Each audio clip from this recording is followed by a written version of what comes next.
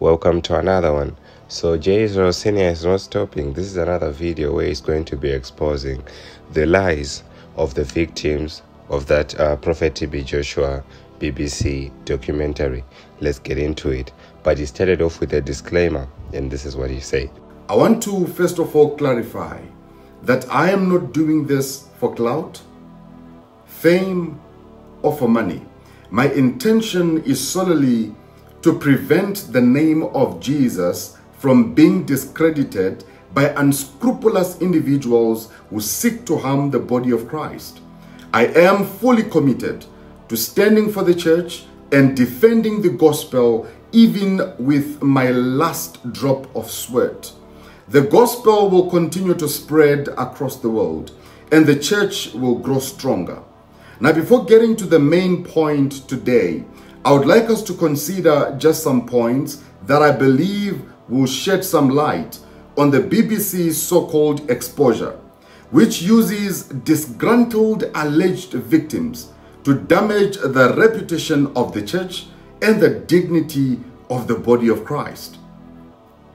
I have thoroughly watched the entire 3 episodes where the alleged victims are speaking out against the late Prophet TB Joshua. Now, I urge us to be as impartial as possible and examine all the facts without bias. Let us carefully analyze these facts and refrain from vilifying anyone based on personal vendettas. So he then went on to release some information about Bisola and Agomo, and this is what he had to say. And also that lady who was claiming to be the daughter of the late prophet. Let's listen. I am grateful for the brother who has come forward to shed some light on the so-called victims used by the BBC to spread propaganda against the late Prophet TB Joshua. Let us address the issue of the so-called daughter of Prophet TB Joshua. I know that everybody is talking about this. And now the truth is that she is not, has never been, and will not be Prophet TB Joshua's biological daughter in any day. This is a young girl who was picked from the streets by Prophet TB Joshua after being abandoned near the church by the parent.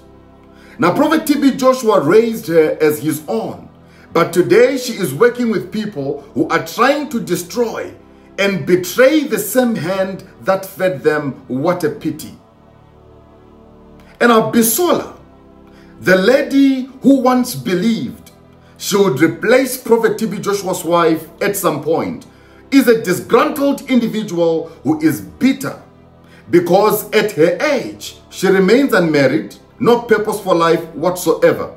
She lost a golden opportunity to marry the late Prophet TB Joshua, a man of integrity who remained faithful to his wife until his last day.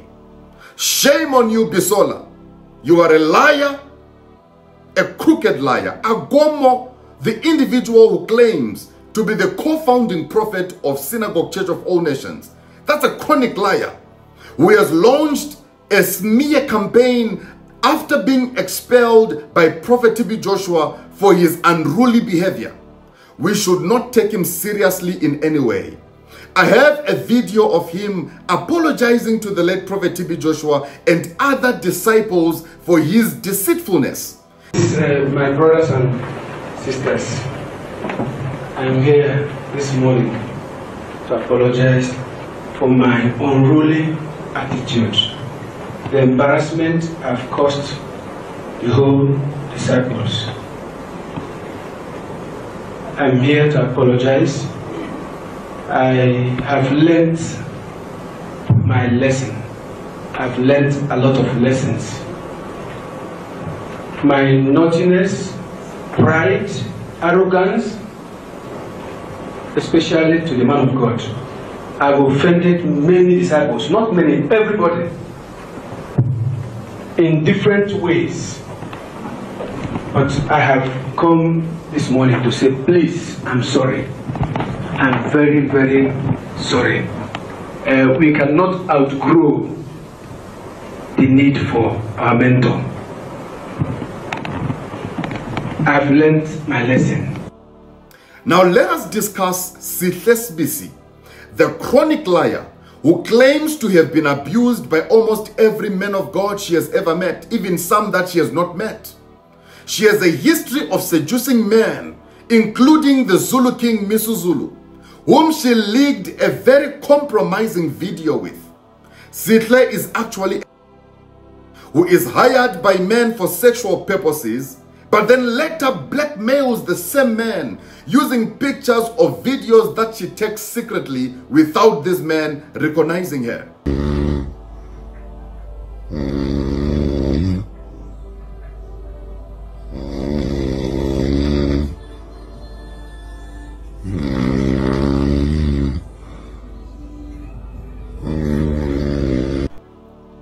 Have you ever wondered why Sihlesbisi claims to have slept with numerous men of God? Is it because she is irresistibly beautiful?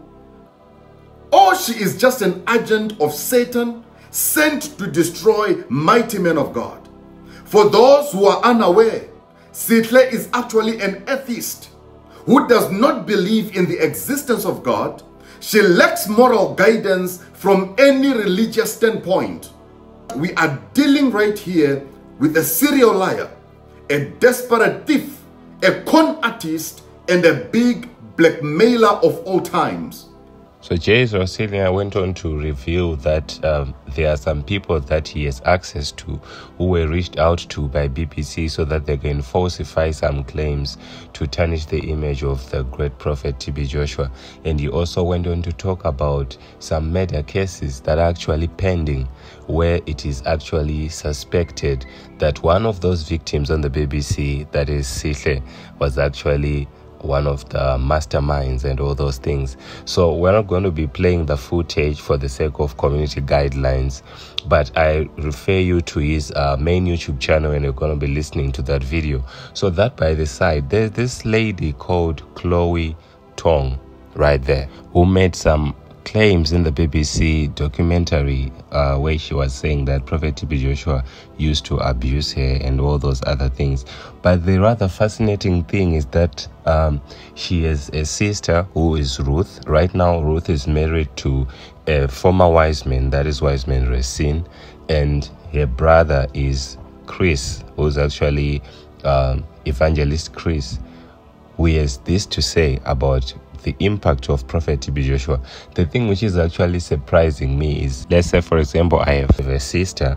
If something happens to my sister, I will never speak well of a person who would have abused my sister.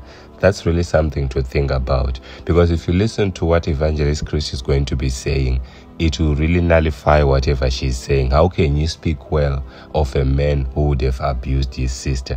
That's really something fishy right there. So let's listen to what Evangelist Chris has to say about Prophet TB Joshua. And I'll meet you in the next one. Like, share, comment, and subscribe. God bless you. The SCOAN is a divine church with a divine mission, founded by divine arrangements on the solid rock of the living word, and the gates of hell shall not prevail against the church. For those of you who don't know my story, my name is Chris Tong, Brother Chris, and I've enjoyed the most incredible honor and privilege to serve Jesus Christ at the Synagogue Church of All Nations in Lagos, Nigeria, under the mentorship of God's servant, God's general, Prophet TB Joshua, for the last 17 years. And viewers, it is an undeserved grace that I don't take for granted. I first visited the SCOAN when I was just 13 years old with my family, and I saw this amazing, this authentic man of God who made the Bible come alive, who actually lived the very message that he preached, who clearly had this deep personal relationship with God. And what I experienced on that trip and the the words that Prophet TB Joshua spoke personally into my life made a profound impact. 3 years later, I just completed my secondary school, and basically I told my parents, I said, look, I want to go and seek the face of God, the will of God for my life in the place where I know I had experienced God genuinely, in the synagogue, Church of All Nations. So in June 2004, I arrived at the SCOAN, and it was within days, I just knew deep within my heart, this is it. This is destiny. This is where God wants me to be, what he wants me to do. And Prophet TB Joshua graciously welcomed me as a son. And since then, the SCOAN has been my home, and it has been the most incredible, remarkable journey of faith. I simply cannot quantify in words what Prophet TB Joshua means to me and what God has done in my life through him. God has used Prophet TB Joshua to quite literally carry me down the path of divine destiny and introduce me to Jesus in the power of the Holy Spirit. And I am forever, eternally grateful.